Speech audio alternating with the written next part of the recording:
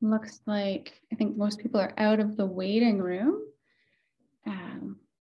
So we will we'll go ahead and get started. Thanks everyone for coming. My name's Vic Weaver.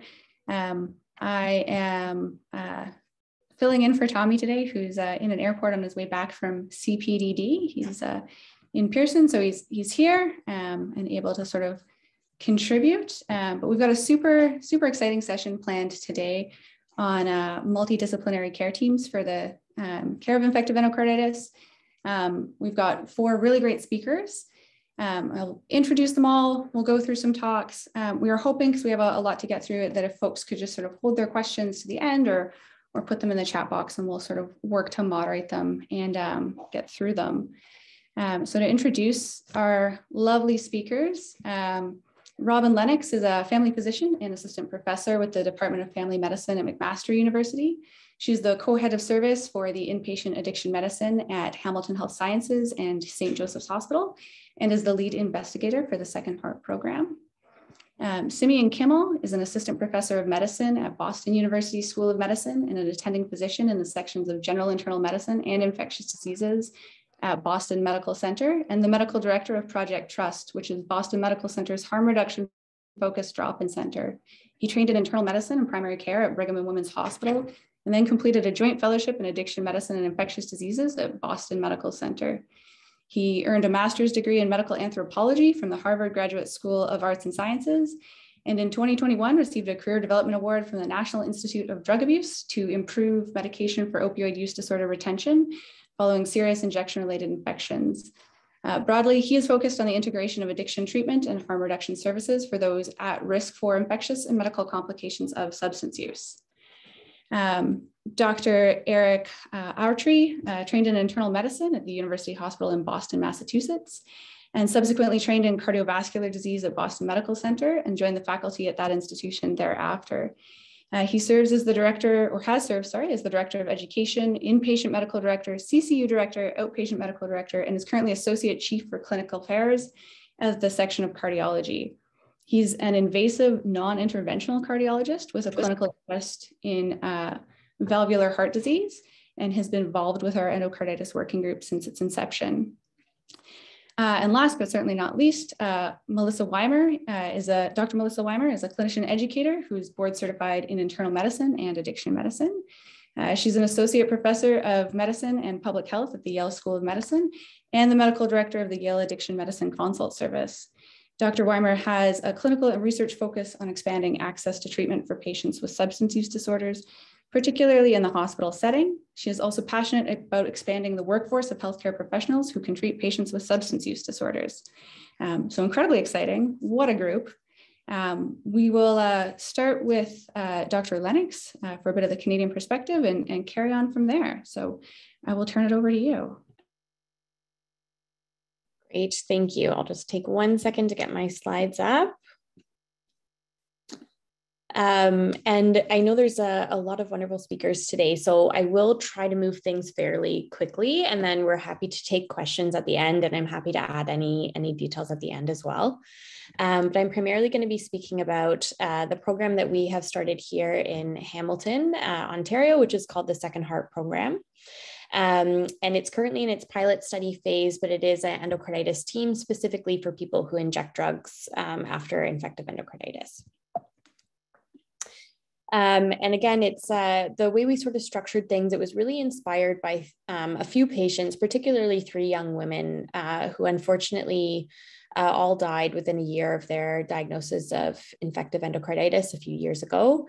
And really what we learned from managing them is that while we had a number of different team members involved, we didn't probably have the right team members for them and the ones that really were needed to meet their particular needs. So we wanted to put together a multidisciplinary team that was not just a traditional endocarditis team, but actually included people specifically that would serve the needs of this community. And we recognized that we not only needed a multidisciplinary team in hospital, but we needed a team that would move from hospital to the community. And we decided to try this for the first entire year post-infection to see if we'd be able to make a difference in outcomes. And I'll just start with a case just to introduce the program. This was actually our first participant in the program, SHO1. And so he came to us in January 2021. He's a 28-year-old man who had presented to hospital with severe sepsis. He basically went right into ICU, required intubation and pressors. He was diagnosed with a tricuspid endocarditis, had septic emboli, and significant hypoperfusion of his legs. And at one point thought there was going to be significant vascular compromise to the legs. At the time, it was estimated that he had about a 50% risk of operative mortality, and this was his first endocarditis episode. Now, when we received this phone call from the surgeon about this patient, there were a lot of concerns about whether or not to operate. Both because of his significant risk of operative mortality and how compromised he was when he initially presented, but then also because of some contextual factors. So it was at a time of very strained ICU resources during the second COVID wave. And in this particular hospital, there was a lot of pressure on the ICU team.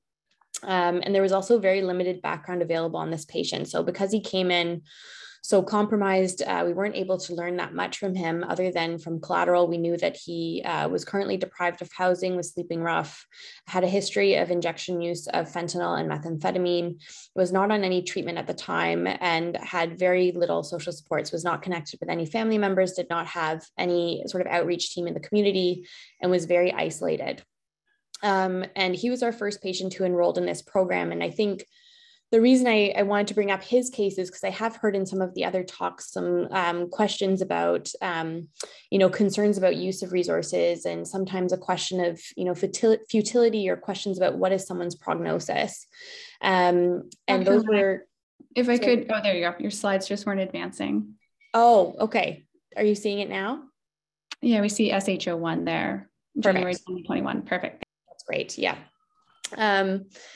And so the reason I brought up his case was because in the beginning, there were questions about futility, about what his prognosis might be, particularly given his lack of housing, lack of any sort of supports. And that's sort of where we started this whole project. So he did end up enrolling in our program, and we connected him with our Second Heart team. Our team consists of 6 main core members. The 2 most important are the peer support workers. So that's someone with lived experience of drug use and sometimes lived experience of homelessness, who can provide a lot of informal support, introduction to harm reduction resources and community resources. A systems navigator who's basically trained in helping someone navigate the health system, but also in accessing things like income and housing supports. An addiction medicine physician, both in hospital and in the community. A family physician if someone's not already attached. An infectious disease physician, and a cardiac surgeon. And we have one particular infectious disease physician who's Dr. Tim O'Shea, and one cardiac surgeon, Dr. Rich Whitlock, who are part of our team and who we try to get all referrals with upon discharge. And the goal of our program was fourfold. So we wanted to bridge the gap between hospital and home, which we identified as the most high-risk time for our patients, was sort of the first 4 weeks after they left hospital. I put an asterisk beside home because for many of our patients, home is not actually a physical place or an address, but sometimes is shelter, transitional beds program. Sometimes folks are living in encampments. But we wanted to find a way to make that transition from hospital to wherever they were going go more smoothly. We wanted to enhance supports with a focus on unmet needs, particularly around substance use, social supports, and housing. We wanted to assess the feasibility of this team, both in terms of funding sustainability, but also in terms of how the team worked together and whose roles were important. And then we also ideally wanted to try to reduce adverse outcomes in the first year. So in hospital, the way our team sort of works, so once someone's identified as potentially eligible, because we're still in a research pilot phase, the initial contact is from a research coordinator. They do the recruitment and an initial needs assessment, sort of gaining a sense of what this person's goals are. Then we introduce them to the peer worker and systems navigator who make their first contact while that individual is still in hospital. They do their own assessment to get a sense of this person's needs, what they need in hospital, and more importantly, what they're going to need for the year following their discharge. If it hasn't already been done, they would have inpatient addiction medicine consultation if they would like. As it has happened now, all of the patients that have enrolled have already had that consultation prior to us becoming involved as a Second Heart program, which is great. And then the kind of core components of collaboration in hospital are a multidisciplinary case conference. This happens with the MRP, which is usually either medicine or surgery, any sort of consultants involved in hospital like ID, cardiology, inpatient social work, and then our second heart team, which includes the peer, the systems navigator, and others. And the patient is also invited to attend as well. And the goal of the case conference is really around comprehensive discharge planning. So both discussing what the hospital plan has been, but then how is that plan going to work once that person leaves, and trying to identify any barriers. And it's been very helpful in a lot of ways. Sometimes the in-hospital team will comment that they didn't realize, for example, that the person didn't have ID or med coverage or a place to go or a way to get their antibiotics. And so those sort of troubleshooting things are what we aim to do in the case conference. And then the patient is given basically a written discharge plan with a calendar of all their follow-up appointments, the contact information for their team, and how they're going to work with them over the next year. After discharge, we do have a schedule that we try to stick to in terms of points of contact. So for our peer worker, they're the ones who have the most contact with the participants. So unless they've heard from the participant, they reach out sort of once a week for the first 3 months of the program, and then every 2 weeks for the year afterwards. The participant can also reach out to them, and they can meet more frequently, but at minimum, they'll get a weekly check-in. The focus is usually on social support, sometimes helping them access harm reduction supplies or education. A lot of the time assisting with accessing healthcare services, so attending appointments, getting to the pharmacy, that sort of thing. And then a lot of times just informally connecting, going for a coffee, chatting about how they're doing, that sort of thing. The systems navigator is sort of the second most frequent point of contact. So they connect every 2 weeks for the first 3 months and then monthly. And their roles really focused on income and housing would be the two things that I'd say they work on the most, but they can also help with other sort of systems-wide issues as well. For family physicians, again, if they don't have one already, we'll try to attach them to a family physician who sees them within 2 weeks of hospital and then sort of as per usual care. Infectious disease follow-up is usually per whatever care instructions, but usually by the time they finish their antibiotics, they've seen infectious disease. Our designated physician is Dr. O'Shea, who most importantly has a drop-in clinic at one of our harm reduction organizations called the AIDS Network. And so he has one afternoon a week, which is fully drop-in. That's where most of our patients reconnect to infectious disease care. But he also has a pre-booked outpatient clinic for those who want a different setting. They can also see him at a different clinic. We also provide a cell phone or phone cards to participants for the first year to maintain communication. And then our inner team of the second heart team basically meets monthly to run the list of all the patients involved, talk about how they're doing, who do we need to reconnect with, and sort of brainstorm as a team how we can meet some needs if there are any unmet needs outstanding. We don't have a lot of outcome data because we're still in the phase of our primary study, but we do have some just baseline data about demographics to show who we're serving. So our participants are sort of fairly evenly split, 46% male, about half and half are first infection versus a recurrent infection. And the most number of infections someone's had in our program is 4. About 23% had a surgical intervention at the time of their enrollment in the study, and almost 80% are deprived of housing. So the vast majority of our population that we're serving are currently homeless. We know that the study is pretty much acceptable to most people, so we weren't sure how people would feel about having a big team involved in their care and all these different providers, but they actually were really eager to. So about 13 out of 14 approached participants decided to enroll. We haven't had any formal dropouts. We've had 4 lost to follow-up and a few people who sort of seem lost to follow-up and then end up reconnecting, and 1 death, which was unfortunately a result of severe sepsis due to incomplete treatment of her endocarditis. In terms of lessons learned, so things we've learned so far, so we really need to find ways to reconnect with people. So particularly because the vast majority of our participants don't have a stable address and often don't have stable communication technology, notifications when participants are readmitted to hospital is really important. So those tend to be the biggest opportunities for reconnecting with a team is when someone's presented to hospital. We don't yet have a great way to flag that when someone comes to the emergency department. Usually when they're readmitted to hospital, our inpatient addiction team becomes that sort of connection point back to the second heart team, but that's something that would be very valuable, I think, in other sorts of teams and settings. as well as having community hubs. So places someone can go in the community where they know they can try to ask to reconnect with their multidisciplinary team. And for us, this has ended up being the AIDS network, where one of our peers works, as well as our infectious disease physician. And people generally know that they can drop in there and get reconnected. Along those same lines, maintaining communication has been a real challenge. And so we initially started giving people physical phones with a traditional talk and text plan. That doesn't work so well because the phones tend to get lost, they get stolen for whatever reason, they have to be traded or sold. So we've moved away from giving people a physical device because many people actually have a device. They just needed a phone card or support to have ongoing minutes. So that's one thing that we sort of switched throughout the study, as well as gathering multiple possible contact methods and being really creative around communication.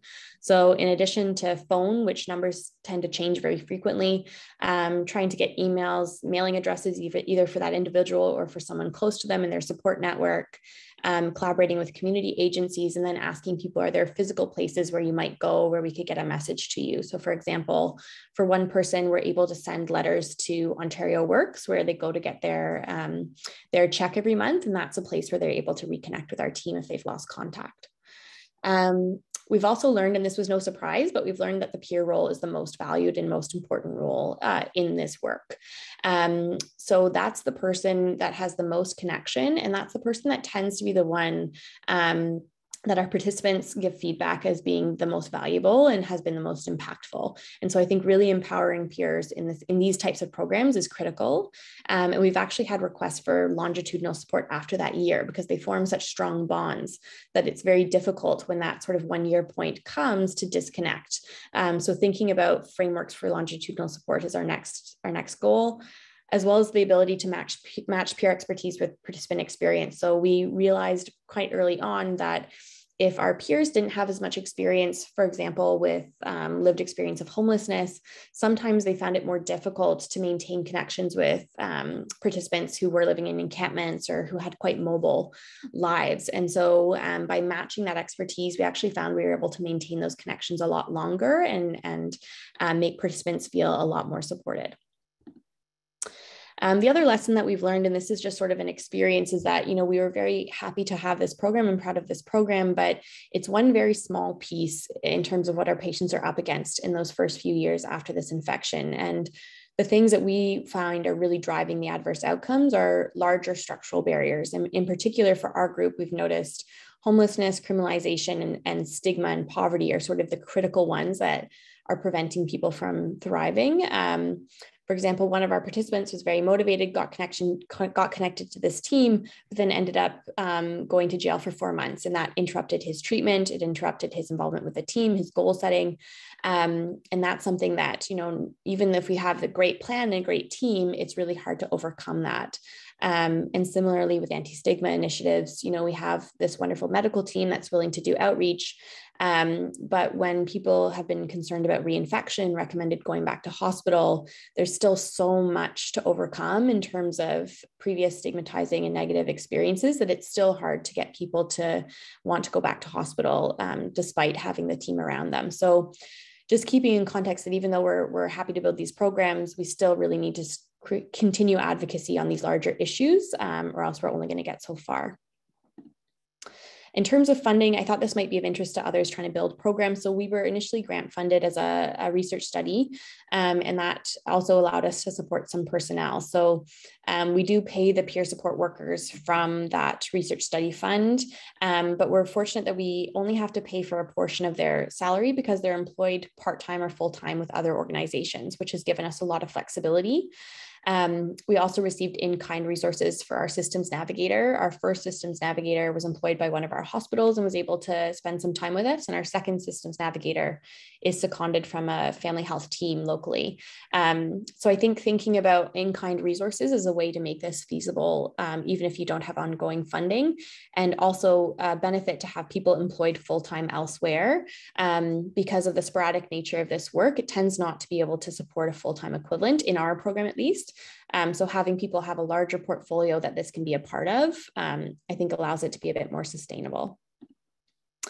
And returning to our case, so after he was initially consulted, he had his tricuspid valve replacement. He was started on buprenorphine in hospital, and he stabilized really quickly. He didn't have any ongoing substance use before he left. We were able to discharge him to a transitional bed setting where he was able to get completion of his antibiotics in a nurse-supported shelter setting, which was really helpful for him. Unfortunately, he was readmitted to hospital for a COVID infection in March, but was still actually doing well from a substance use perspective at that time. Things started to take a turn around 6 months after his infection. He had a severe depressive episode, ongoing severe use disorder with frequent injection drug use of fentanyl. But he did continue on his treatment, his CIDUE. He was unfortunately readmitted at that time for a prosthetic valve endocarditis. He completed medical therapy at that point. And there were sort of questions arising again about ongoing stay in the transitional beds program, whether or not this was actually therapeutic for him. And unfortunately, subsequent to that, he ended up becoming homeless again, was sleeping rough in encampments, and ended up readmitted for a third endocarditis infection in September. And I bring this all up because I think there were a lot of points during this time where people were asking about what is his prognosis, what should we do in terms of ongoing treatment for him, what's the right use of resources, all of those questions arose. But quite happily, by the time he reached the 1 year mark, he completed his antibiotics for that third endocarditis infection. He's now on chronic suppressive therapy. He had reconnected with his family who actually, because he had stabilized, allowed him to move back into their home. He finally had stable housing for the first time in many years. He was able to get on disability support program, got some more income.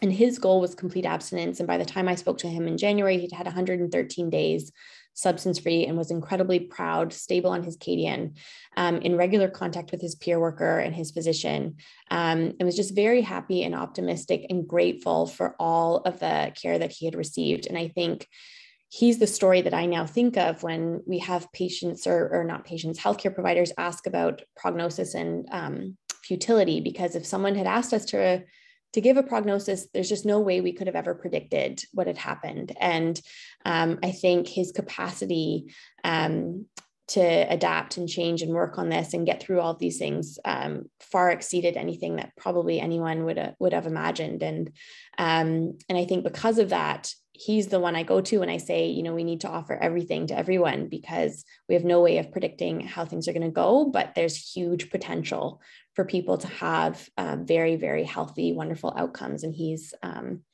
happily a case of that. So that's the end of my section. I'm happy again to take questions at the end.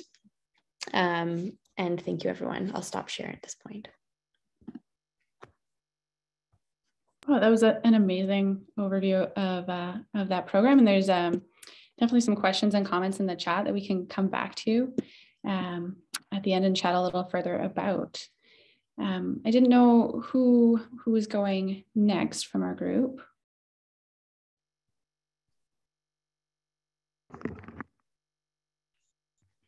Dr. Kimmel, did you want to go? Sure, we can certainly go. And yeah, it's a big little we can here. try to be quick to make sure there's time for Dr. Weimer also. So that presentation really highlights some of the incredible complex challenges that patients have. And so we're going to kind of describe some of the gaps in care we saw at BMC and the formation of the multidisciplinary endocarditis group at our hospital. We don't have any financial disclosures. So we'll talk about the sort of overview of endocarditis and addiction care at BMC, some of the gaps, the working group, and then some of the successes and challenges. And one thing we just wanted to highlight, so this is most of the endocarditis cases at BMC are related to injection drug use. So I think there's high rates of homelessness among people who have injection drug related endocarditis, and in the other hospitals around BMC, the population who has endocarditis is fairly similar, but our hospital, essentially most of the endocarditis is related to drug use. And so as a hospital, we really need to figure out how we were going to address that. And you can see that the patients are quite young, that most of the endocarditis is native valve, a little bit of prosthetic valve. There's about a little less than 10% have root or annular abscesses. And this year, about 15% underwent surgical therapy. And this data is kind of the last 2 years or so after the endocarditis working group. Access to surgery was one of the big challenges. So of the cohort of people with endocarditis here, it was kind of a mixture of right and left-sided disease. About 50%, a little less than 50% had right-sided disease, but quite a few with multivalvular disease. And this is in the context of having quite robust, at least for US standards, quite robust addiction services. I think that the key service is an addiction consult service, which sees patients with substance use disorders, initiates methadone and buprenorphine. Unfortunately, we're not allowed to offer Kadian to patients in the United States. But this is part of a kind of continuum of care. There's a street level drop-in center with outreach staff. There's a low barrier buprenorphine clinic that also initiates methadone and links people to methadone to an opioid treatment program. There's addiction treatment in primary care. There's a program specifically for youth and specifically for families and pregnant women, and for people with psychiatric diseases as well. So there's kind of a robust addiction services. There's a lot of endocarditis, but there was not very good access to valve replacement surgery. The kind of care in the hospital, it seemed like there wasn't clear, consistent, timely decision-making, and the communication across clinical services wasn't very, very good. There wasn't necessarily shared understanding about the disease processes, prognoses, people's rights and responsibilities we have to care for people. And really kind of, it wouldn't be so uncommon to see in a note, right, that someone's, not drug use, not a surgical candidate, as opposed to kind of weighing the risks and benefits around surgery based on the risk and the type of endocarditis and what was going on. And then another gap is, as was highlighted in the last presentation, is supportive environment for people following these inpatient hospitalizations. So of just under 300 cases of injection-related endocarditis at BMC, our surgical rates prior to the formation of the endocarditis working group, which really kind of took off around 2018, were extremely low. So the rates of surgery were probably too low for who actually needed surgery. That was one issue. Patients experience stigma. This is from a study done interviewing patients who were using drugs, not specifically with endocarditis, but it sort of highlights the minute they find out you're an injection drug user, the doctors, you can see it right in their face. They change their whole attitude. They don't want to help you. It's weird. I don't like the treatment. I hate telling the doctor that I use drugs. Hate it. Their whole attitude changes. And at the same time, surgeons who were taking care of patients with endocarditis also felt like they lacked support. So this was a set of qualitative interviews that we did with surgeons at BMC and other hospitals in the United States. And the surgeon said, people who are not surgeons, they don't truly understand what it is to do these operations, to get them through. Do we feel supported caring for these patients? 100% no. And so there was this kind of mixture of lots of endocarditis related to drug use, patients not happy, surgeons not happy, inability to access post-acute care for people. This is a study that I led looking at referrals to post-acute care. And skilled nursing facilities are violating the Americans with Disabilities Act quite frequently, rejecting people from post-acute care. And that leads to, this is the study looking at, from national data, looking at lengths of hospitalizations. There's much longer hospitalizations for people with opioid use disorder related infections compared to people without opioid use disorder. So lots of challenges, and we started really kind of trying to focus on inpatients, like improving the inpatient processes of care, making sure people got the care that they needed. So I'm going to turn it over to Dr. Awtry to kind of lead us through the formation of this group and some of the issues. I think you're muted still here. There we go. Technically challenged here. Thanks, Em. I'll try to go through the rest of this relatively quickly and allow time for discussions. I think the questions to be asked are probably maybe more important than the data we'll cover. But I think it's important to note that this idea of endocarditis treatment teams or consultation teams or whatever they're titled in the institution, has really been around for quite a while. This is a study done back in 2009, which looked at the effect of instituting what they called a multidisciplinary team or a therapeutic protocol, which included not only just the members of the endocarditis team, but standardizing conservative management of antibiotics and standardizing surgical indications. It showed that once you institute this type of a protocol, you really significantly impact the patient's care. It leads to shortened courses of antibiotics, more appropriate antibiotics, completion of antibiotics, less complications, and importantly, probably has an impact, a favorable impact on mortality in these patients. And as we know, they're all challenging patients, and it's hard to really have a significant impact, but I think these teams have been shown to do so. There's been other studies, there's one out of France published in 2019 that looked at similar outcomes and showed favorable outcomes in these patients. But importantly, if you look at both these studies as well as others, there's a minority of patients who have drug use associated endocarditis. I think it was 9% in this study and in 8 or 9% in the French study. But based on this data, the various organizations have come up with guidance that these teams are so important that they really are class 1 indications. They should be incorporated into the care of these patients.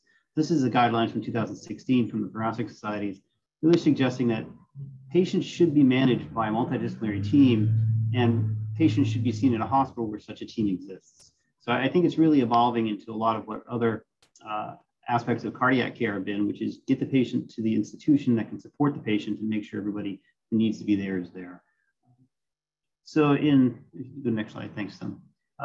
In 2017, myself and one of the surgeons, Nick Dobrovic, were in the CIDUE taking care of a patient and realized that it'd been a long time since they'd operated on a patient with endocarditis. And we started to think about what we could do to try to improve the care of these patients, not just from getting them through surgery, but identifying what is really the best management of the patients. I think we were in an era of a high level of risk aversion. There'd been challenges with these patients in the past. We had shared the care of these patients with other institutions in our city. And I think there was a general consensus that management was becoming so difficult for these complex patients that nobody really wanted to operate on the first time, let alone a second or third time. And because of the nature of the patients we see, we have a huge burden of IBDU associated endocarditis. And there are all these young patients who we felt somewhat helpless with. And so we decided to throw together this group, which consisted of multiple specialties, which you see here. It's always included representatives from cardiology, cardiac surgery, ID, addiction services, and neurology as sort of the core. And we pulled in social work, case management, pharmacy, and various other medical subspecialties to help not only develop systems of care related to their specialties, but to help discuss patients' specific issues related to pulmonary, GI, et cetera. Next slide, if you could, Tim.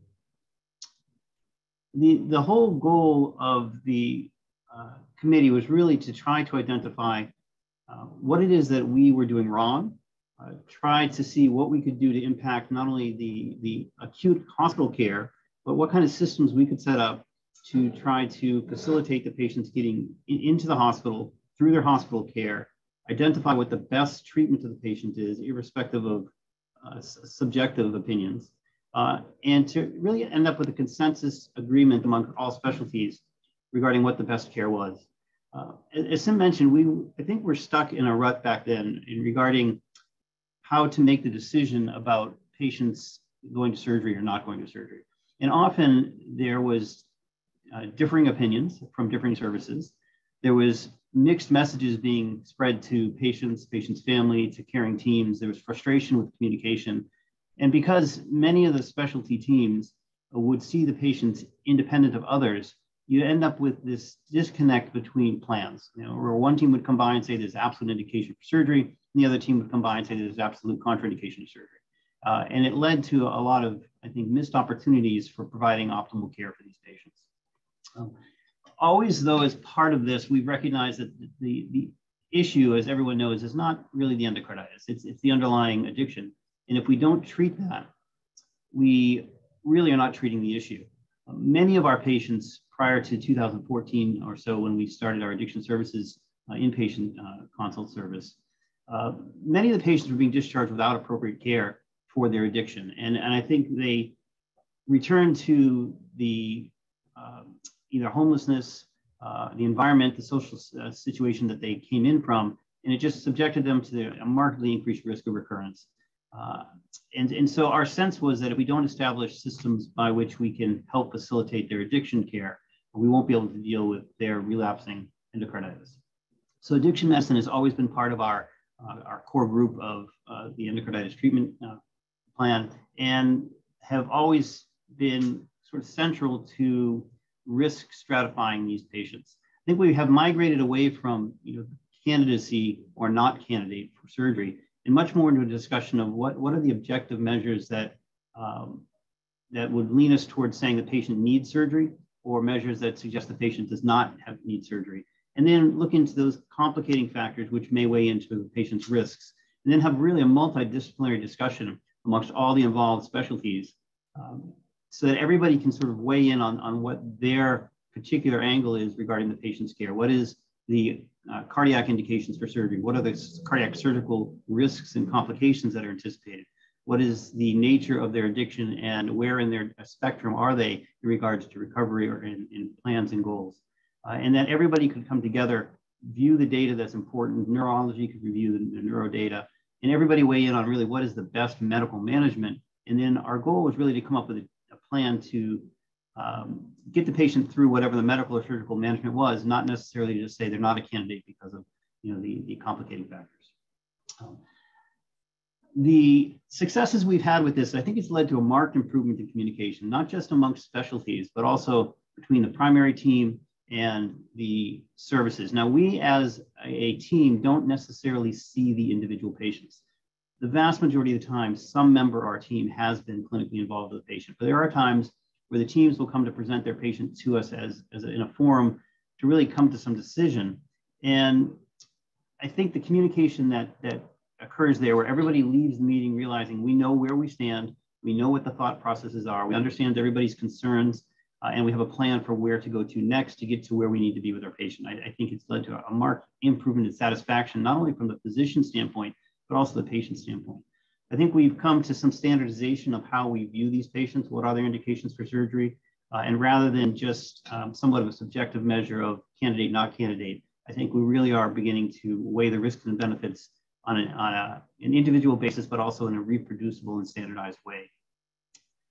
And then I think we probably do have improved outcomes. It's hard, we haven't looked at our specific data. I think as we showed before, there's data to suggest, at least in the non-drug use associated endocarditis, that these teams have significant impact. But I think we similarly have a significant impact. If you look at just patients getting to and through surgery, we've been much more successful in the last couple of years. As Sim mentioned, we had an exceedingly low rate of operating on these patients, some of which was somewhat risk aversion, but some of this was the nature of the population. They didn't necessarily stay for treatment. They were lost to follow-up. They've had a hard time in coming back to the medical system, and so they missed their opportunities for surgery. But I think because of the systems we've set up, we've been much more successful in getting them through. We're still looking at 14 to 15% of patients getting surgery, where probably 30% of them have a good indication to proceed with. There are still a lot of challenges because of the nature of our population.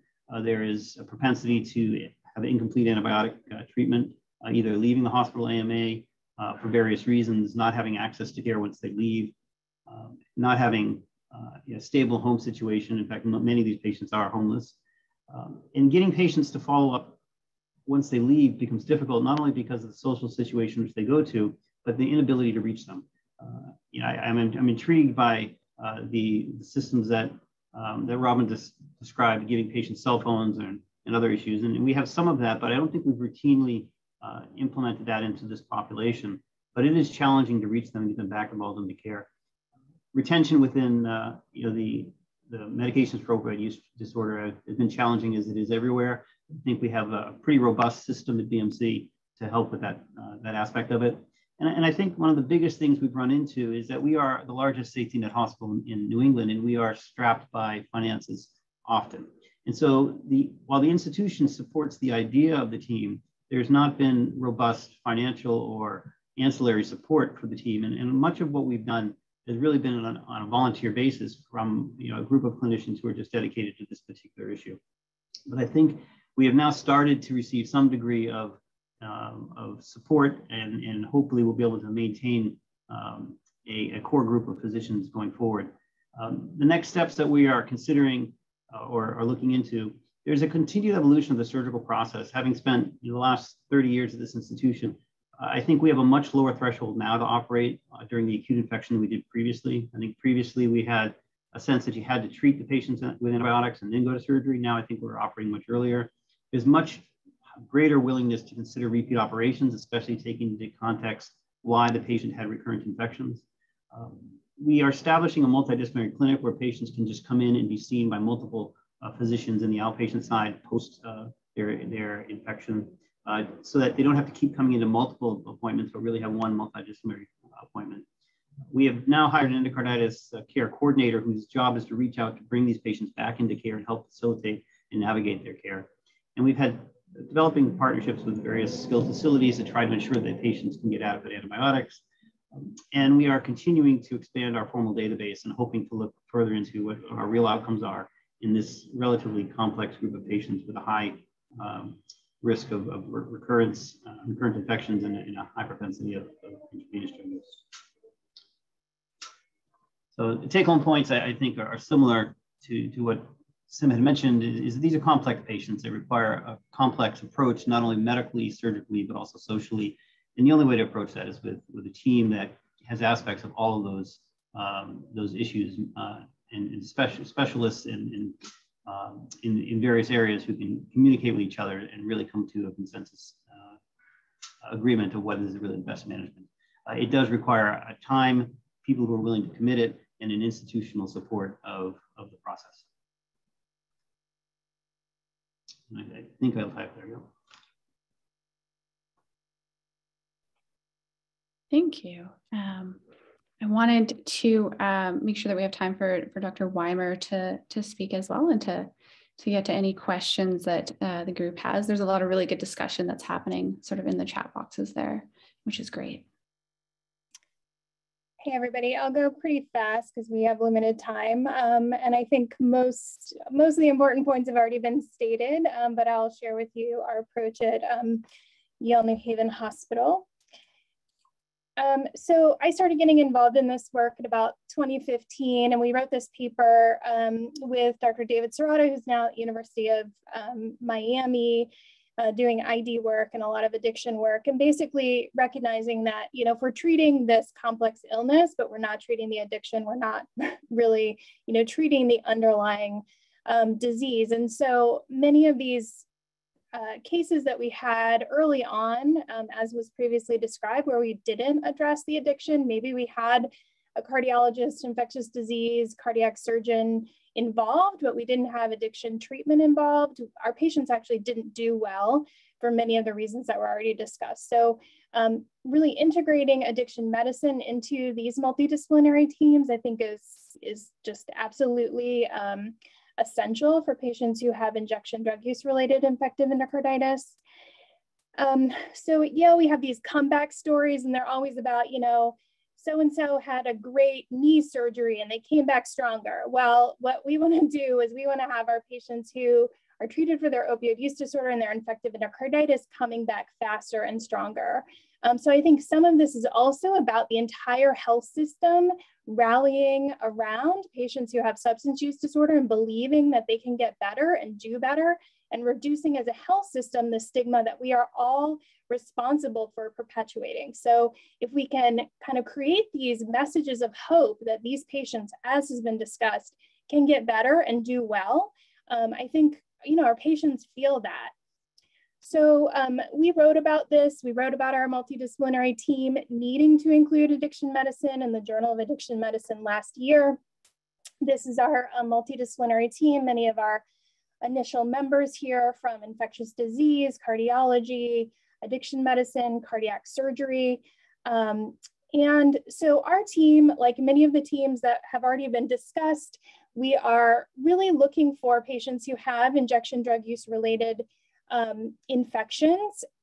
Unlike, I guess, BMC's experience, we didn't have as low rates of surgery being offered, but we did have a lot of angst among our surgeons. And so our team initially started out really focused on those patients who were in critical need of needing to have an operation.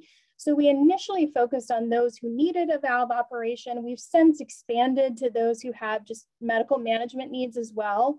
But we really want to make sure that our cardiac surgeons are in these important conversations, because they're the ones making that, many times feeling like that life or death decision of whether they're going to operate in these many times life and death situations. And they need the support. And so if we've got this team, then they can help make, a more informed, based on the medicine, surgical needs decision, as opposed to, well, I'm afraid to do this surgery because my patient doesn't have housing or their addiction is not being treated or what have you. So our aim is really to initiate this team to ensure that the patients are getting appropriate assessment and treatment for their underlying substance use disorder and medical conditions. And we really work to optimize their medical care, addiction care, reduce drug use recurrence, and then really also improving their experience in the hospital so they don't feel like the hospital is such a scary place. And also so the care team feels like they are doing the best job for the patient. So this is our team: cardiothoracic surgery, addiction medicine, infectious disease, hospital medicine. Many times patients get admitted to hospital medicine and then switch to cardiac surgery, cardiology. Nursing, case management, and social work are also essential people involved. We get our case managers involved from day one. If this is a person we anticipate is going to be in the hospital for 30 plus days, like, we need to make sure we're working on those disposition issues pretty early. We meet via Zoom. We don't meet every single week, but we meet most weeks. We don't meet if we don't have patients to discuss, but usually I'd say we're meeting at least 2 times a month, sometimes 1 time a month. And we are very, very focused. It's a 30-minute meeting. It's very early in the morning. We took a long time to figure out when the meeting was going to occur. And so because we have surgeons, they're like, if the meeting doesn't occur before 8 o'clock, it's not happening. So it's an early meeting, and that works for everybody. Here we discuss, I'm not going to go through it, but you're welcome to read the paper in Journal of Addiction Medicine. We talk about our kind of philosophy of treatment. We all have to agree to respect each other's opinions. We all have to agree and acknowledge that addiction is a chronic medical disease. These are formative type of philosophical things that our team had to agree to. And we did that as a team, as somewhat of a charter. And it comes through. If somebody doesn't have that same philosophy of treatment, it's pretty clear to the rest of the team members that there's a conflict. And so then we also wanted to define, like, what is everybody's role within the team? So we've listed some of that here that I would welcome you to look through at a different time. We have some early outcomes data, which I am currently still in the process of trying to analyze. I have this data for 26 patients. Our current number of patients we've treated since late 2018 is now 88, and most of those did have surgery. But of the 26 patients that we treated from October 2018 to April 2020, 26 patients, 0 of those patients left the hospital prematurely. All of them completed their antibiotics, some in the hospital, some out of the hospital. Average length of stay was long, almost 34 days. Medication treatment was started for all of them. All of these patients had opioid use disorder. We looked at engagement in treatment at 180 days post-hospitalization, and 62% of them were still engaged in treatment. And we only had 1 death, and that actually occurred while that patient was hospitalized. Some care innovations that we're currently working on. We're working on a patient-informed harm reduction education. So we've talked to patients and said, what are the key things you wish you knew so you didn't get infective endocarditis? And so we're working on that currently. That's going to be for patients and the care team. We're working on some innovative computer-based treatments we can deliver to the patient while they're in the hospital. So they're actually getting really good addiction care that's evidence-based and computer-based while they're sitting in the hospital bed for those 34 days. We're thinking about how we can facilitate long-acting antibiotic regimens or give oral regimens if people don't want to stay in the hospital or they can't access SNF. We're looking at the use of injectable buprenorphine formulations for those patients who are interested. And I think this piece of ongoing care is really, really essential. And we're trying to find funding. We have no funding other than for our consult service. So everything we do for this team is actually not funded by anyone, unfortunately.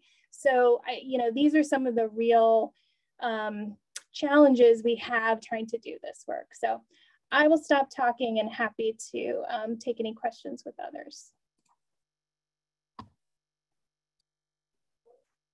Amazing. Thanks so much. We have about 5 or so minutes for questions, and just looking through the chat, Dr. Connors was saying impressive meet results. What types of patients were these with regards to their pre-hospital social medical situations? So these patients, 50% of them were unhoused.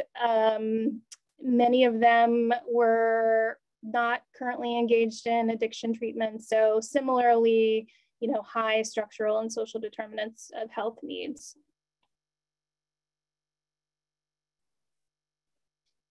Okay, several other questions in the chat had been answered too, about like how involved the Second Heart team in Hamilton is when the patients are admitted. Does anybody else have any other questions or sort of want to speak any further to that?